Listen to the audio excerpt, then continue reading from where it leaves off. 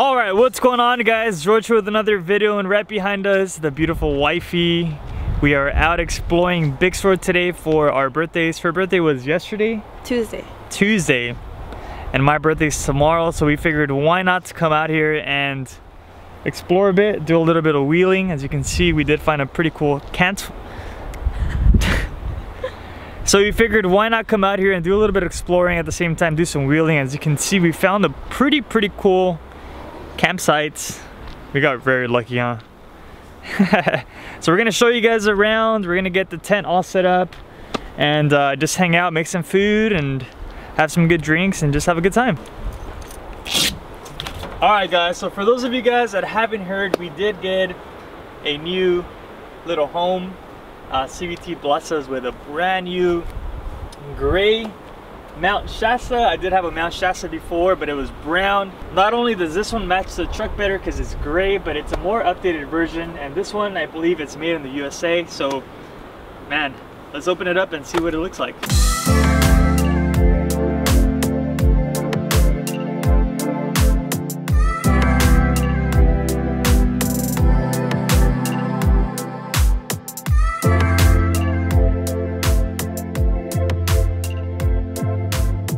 Alright guys, so every time you go off-roading, you go camping, whether you're in California or anywhere else, you always have to carry some type of weapon with you. California laws are crazy, so I don't carry a pistol here, but when it comes to California, anybody tries to get crazy, I'll go ramble slide on them. Hey, what do you think of the new tent? True. It's nice, huh? Yeah. Big shout out to Bobby at CVT for making this happen. Honestly, man, you have absolutely no idea how awesome this thing is and how I feel, and I'm sure she was in there like for 30 minutes trying to like figure it out and whatnot, but it's nice, huh? I'll go to sleep now.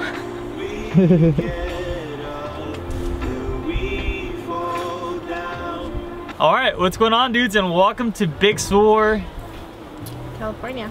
Yeah, it's practically our first time here. The last time I was here, I was out with the guys at Mount Hatch and Drew. We were passing by after taking supplies to the Paradise victims that were just suffering at the time when the fire broke out. So after the trip, you know, Hisela was a little bothered, and I completely understand because When we barely started getting into this camping and stuff together, we always said, we always said we wanted to come to Big Sur because we had both never been here. And then he goes to do something really awesome in Paradise, and then he texts me and is like, hey, I'm in Big Sur. And I was like, yeah, he forgot about me, but it's okay. He brought me back. Honestly guys, it was, I told Drew on the way down when we passed through Big Sur that I felt like after experiencing like what we experienced out at Paradise, when we saw people, you know, that once had everything and now they were homeless, like my heart was pretty broken. Like I was like, man, like I don't want to sound like emo about it, but it was like I've never seen such a thing. So I feel like passing through Big Sur, which is such a beautiful city, kind of just like brought hope, you know, like hey, in a couple of years everything will be back to normal type of deal.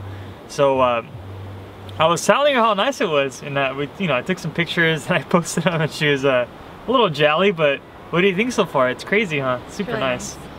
Yeah, she was a little scared coming up here because it's like cliff, like it's a two-way lane, and it's like mountain cliff. No, if anybody who's been in the car with him, oh man, knows why I was scared.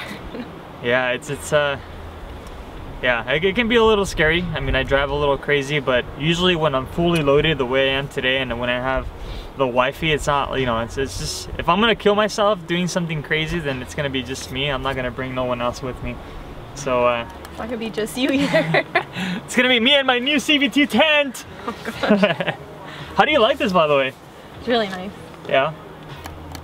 You're not expecting it to be this nice, huh? No, I was excited. I was opening the, what is this? The top?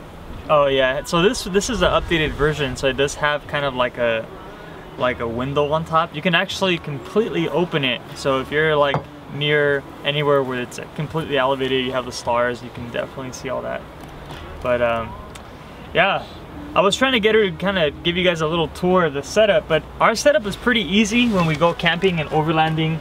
I mean, you always have to bring propane at all times. You know, your basic tools. I've seen a lot of people carry some fancy utensils, but we're pretty, you know, we're pretty simple, I guess. You know, for coffee, for soup, cup of noodles, boiling crab, steaming vegetables, and then obviously your little pan, all my recovery gear. You can't forget the buddy heater and a small stove, some water, some coffee, and what else? What else did we bring along?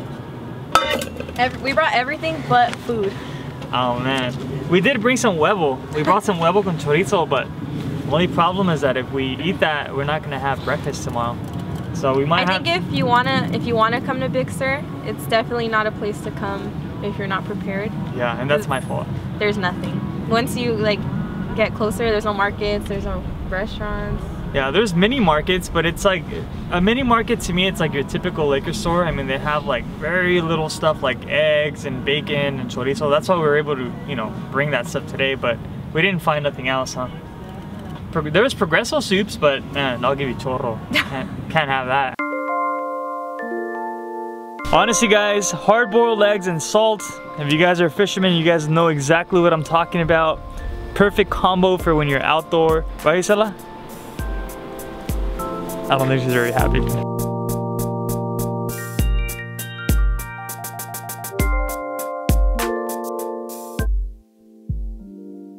Good morning. How'd you sleep?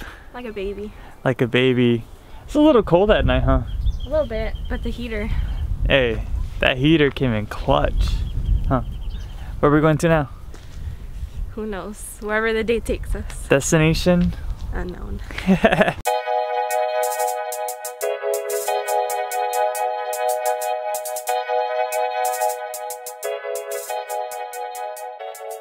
Ladies and gentlemen, we got to the first bridge and she's freaking out, so we're not even gonna go past it. We're probably gonna have to go back. I'm not freaking out. Down that way. Oh, you're not freaking out? No. Oh, I thought she was freaking out.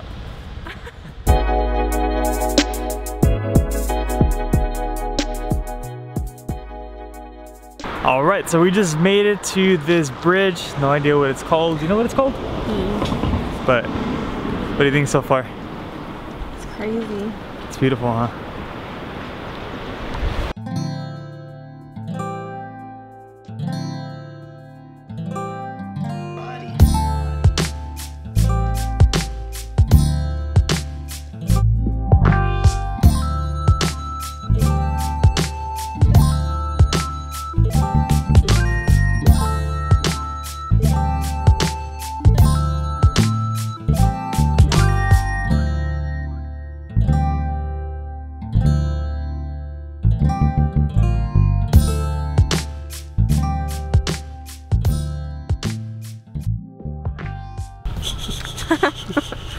Check out all these cows.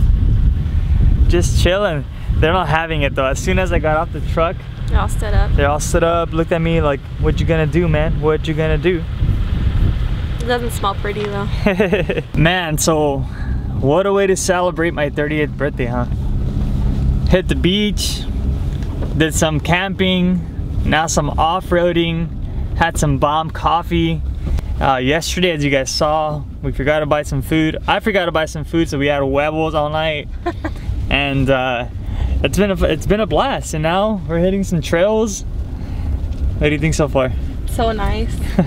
So this trail is an easy trail. It's more of a fire lane, and you do have some private properties to our left and to our right most of the time, but it's still, you know, you're still hitting some dirt. Not only that, but the views out here are amazing. It's crazy how just a couple miles back it's the coastline, and now we're in the middle of nowhere. It's almost like kind of jungle looking, huh? Like, yeah, it's really nice. Like rainforest type of deal, especially right now that there's a lot of fog. This trail is called Little Sur, not Little Sur, but Little Sur.